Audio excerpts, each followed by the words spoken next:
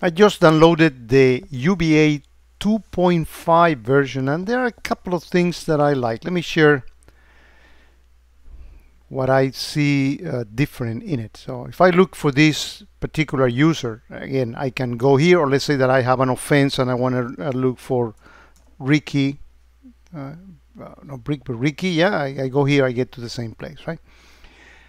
So the one thing that I like the most is that when you click here in expanding the activity, instead of being sent to QRadar for the events, you now get a contextual search that, for example, here, because this is URL, it puts URL information. If this would have been geography, would have put countries, you know.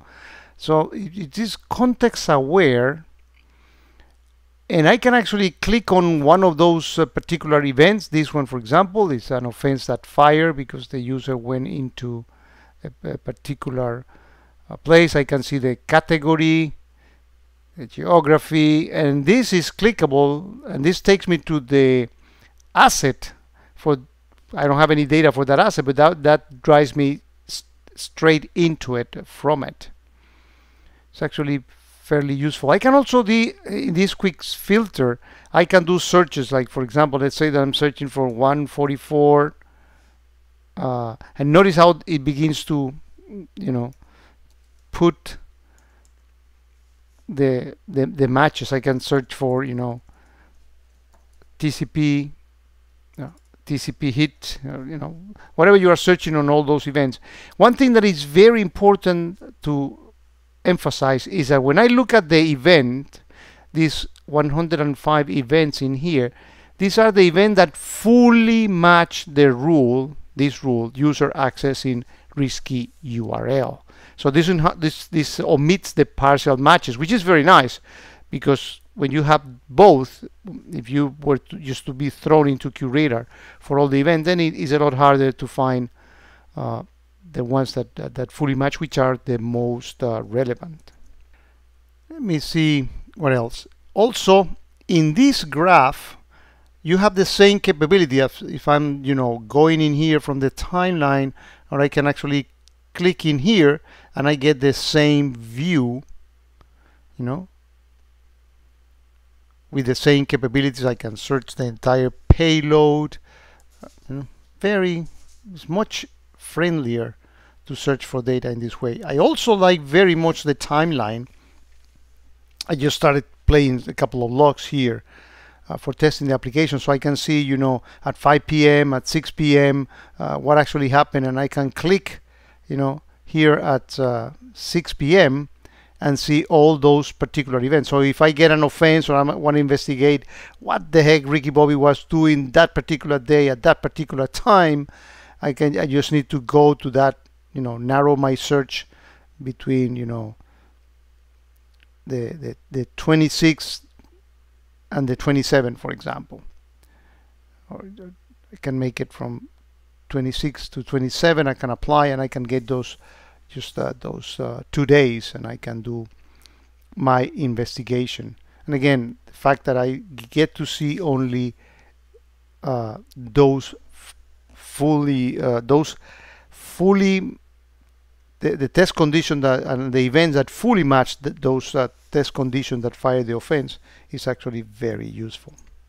Another thing I like a lot is that I have this button that I click View in QRadar, and that not only takes me to QRadar, but also notice that it now gives me the actual AQL search that was used for that particular view. So I can actually take this and modify it for a report or for whatever else that I'm actually doing. Imagine building all these from scratch will be, I think, a little too much work. So that is a nice feature as well. Of course, I can sort the events by time, or by URL. You know, and here it's only one URL, so I'm not going to be seeing the difference. Let me go into another event that may have a mixture of those, so I can actually, you know, pivot and filter that by URL or by time. Very useful, much easier to look for data here. All these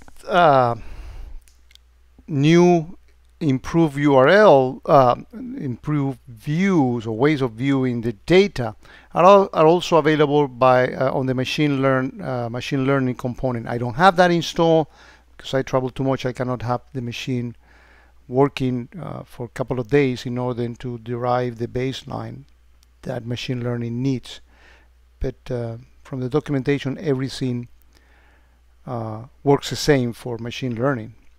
And speaking of documentation, this help and support button is also new. And it's actually pretty good. Some people, will say, well, it's hard to find the documentation for UBA. Well, here there are a couple of useful links related to UBA. These are a couple of tutorials. In fact, I believe I did this one myself. So new videos. And this is actually excellent. In the past, for you to get the logs for UBA, you either need to get all the QRadar logs, or you need to know how to get into the container, the doc container, and extract the logs from there. Not anymore. You can actually click here and you get a zip file that has all the data that support needs to look at the particular incident. Or you can actually click in here and make sense out of those logs if you are an advanced user and want to see the logs right there. Finally, there's a piece that is actually quite useful, which is this clear UBA data, and there should be one that is clear ML for machine learning data, but again, I don't have the machine learning set in here. So you can either click clear the entire thing, including UBA, or there is a separate button if you have machine learning installed to clear that part only. And this is cool because you can actually click in here, and if I get to click on yes, it's going to reset all the UBA data, but it will keep all your settings as well. A lot of usability feature. This tool is getting more and more mature, and with releases coming quite often. I really